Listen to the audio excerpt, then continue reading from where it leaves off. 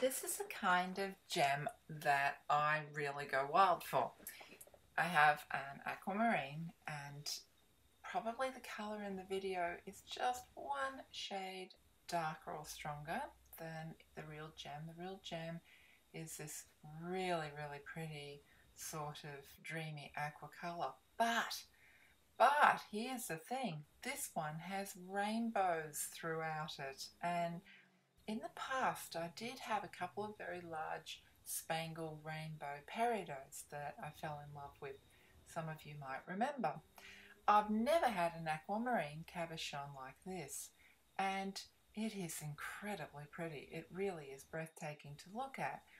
There are rainbow effects in tiny little dots, on the back to some degree as well, and that has a bit of just a slight opal feature to it, in respect to having these lovely, lovely colours of pink and turquoise and green in tiny pinpoints come through. In the front, the colours of the rainbow are sort of clumped here and there, and then you've got the translucent quality of the stone itself.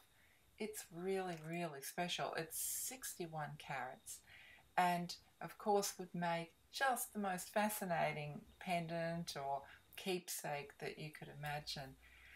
Oddly enough, or not oddly enough, fair enough, aquamarine cabochons themselves are getting very expensive, and I can see why. There's some aspect to this one where you just want to look into it. There's a feeling of peace, there's a smoothness and a very impressive size.